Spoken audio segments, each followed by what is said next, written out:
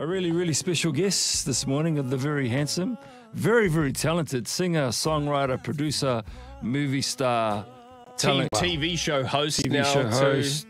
He's not bad. He's got handles. Yeah. Pretty good at ball. Backup dancer for Beyonce. It is. Have you seen him dance? Actually, he Bruh. does have some moves too. Yeah. Vince Harder joining us on the show. Come on, guys, bro. That was an intro. Wow, thanks for having me. Hey, thanks for coming on.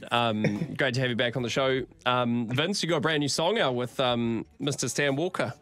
Yes, it's it was awesome. I mean, he's such a great guy to collaborate with. We've been working together for a long time, and it's been cool. It's been cool getting some music out. It's been awesome. That's a powerful song, though. Human. Yeah.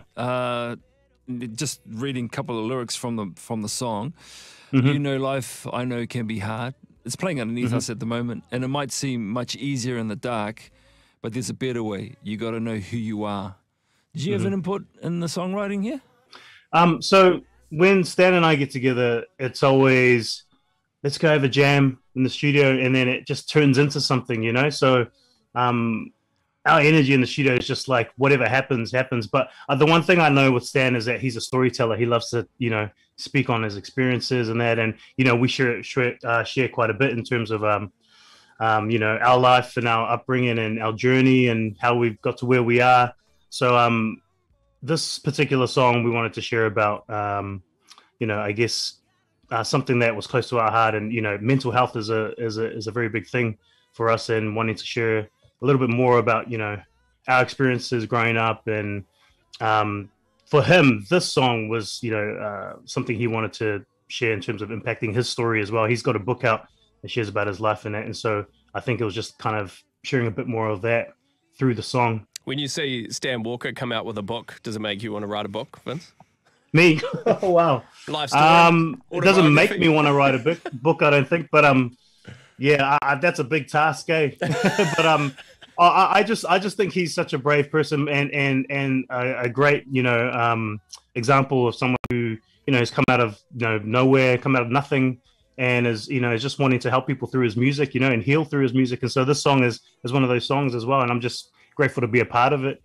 It's pretty cool seeing the vulnerability, I guess, and you're talking about his book and stuff as well. There's him being real honest with his story, and being able to do that through your music. I also saw Vince, where I was watching that Scribe documentary that's on TVNZ, that sort of like documents him coming back into music and sort of that restoration of his story. What was it like being a part of that whole sort of picture? And I guess, can you talk a little bit about, how hard it is being in the public spotlight when you've got your own issues going on, and you're talking about mental health with this song, like dealing with that in front of everybody?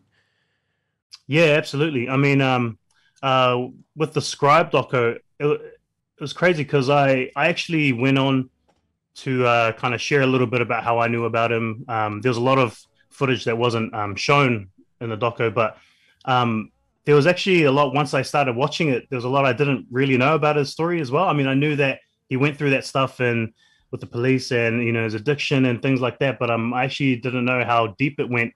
And it was actually crazy to see, how it, just his story from upbringing all the way up to now,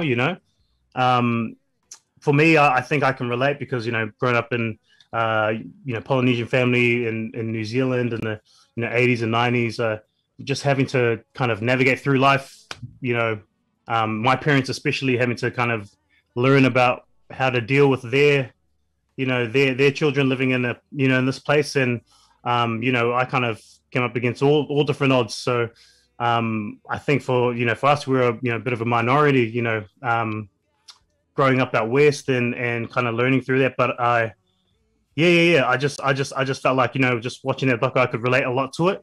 And him being a friend as well, I just wanted to share about how much, he was, he was going through and stuff. So it's I think for me, mental health is, it's definitely an important thing.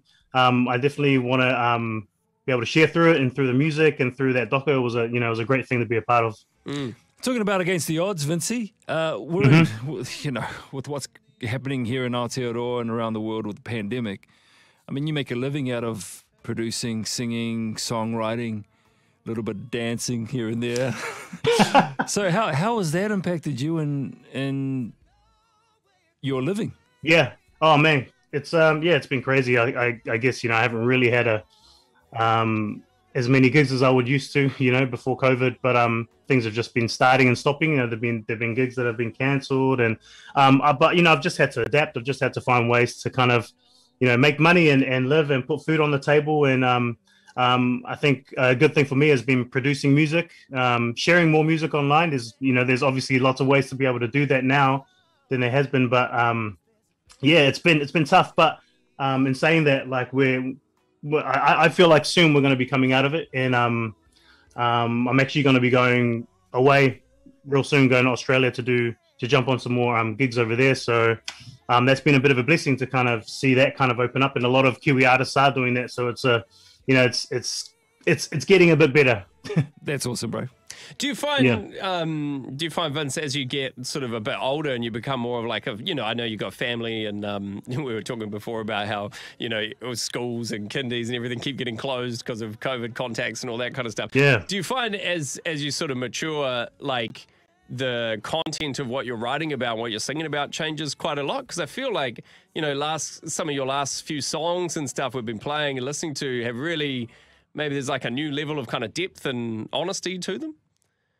Yeah, absolutely. I mean, man, we're talking about age a lot. I'm approaching the 40s right now, which is very, very. I'm being honest with myself. I'm heading that way, which is awesome though. Like I'm embracing it. But yeah, I feel like now I just wanted to kind of in terms of my music, just share a bit more and tell a bit more about where I'm at. And particularly, like, there's a song that I wrote with my wife during lockdown, and this goes a bit deeper into what I've been going through. But my daughter was diagnosed with type 1 diabetes May 2020, and so that was a huge shock to our system.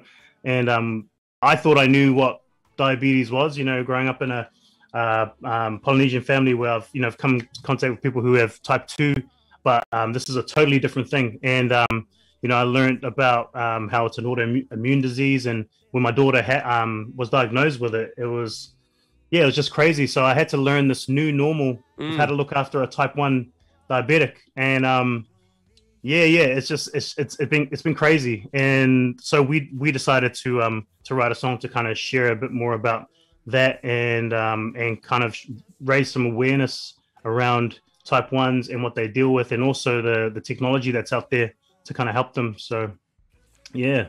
Give that a bit of a plug, the technology that you're after. Do you want to make it available to all families? Because it's quite pricey. Do you want to mention that? Yeah, no, absolutely.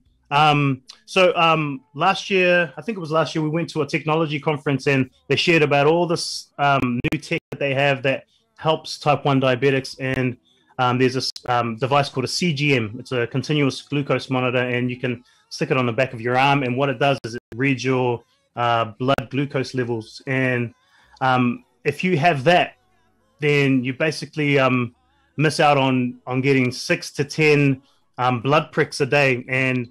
And for little ones, that's a lot, like that. Our one, when we were a blood prick, would give her, at least 10 pricks during the day. And then even at night, having to read her levels at night, would be worried about, what her levels would be. And if she goes too high or too low, we can't tell. So we'd have to wake up nearly every hour to blood prick her and check her levels. And so what this technology does is it helps us to basically get a good night rest and not have to worry about it. And we can read the levels on our phone, and it alarms us if she goes too low, and it alarms us if she goes too high. And so it's an amazing piece of technology. And what we're doing with the song, and even with the current campaign that's happening with Diabetes New Zealand right now, is we're sharing awareness, but we're also trying to let the government know that we need these funded in New Zealand, because we need them. They're life-saving tech for our type 1 community out there. Awesome. That's like game changing, having Absolutely. like real time, levels that you can just check. You don't have to go through the whole rigmarole of the whole thing. That song, by the way, has been super popular on Life FM. Overwhelmed. We've been jamming it heaps. Oh man, thank you so much for sharing it. Yeah, it's cool. Well, thanks for your time this morning, Vincey. It's really, really cool to see you, and for what you're doing, not only for the music community, but raising awareness around type 1 diabetes. Take care of yourself, bro. My number hasn't changed, and Bjorn's number. Yeah. So I'm still waiting for that one-on-one. I don't know about Russell Westbrook, bro, but It's funny, that name, that used to be a compliment a few years ago, but now. Yeah, exactly. Well, take care of yourself, Vince.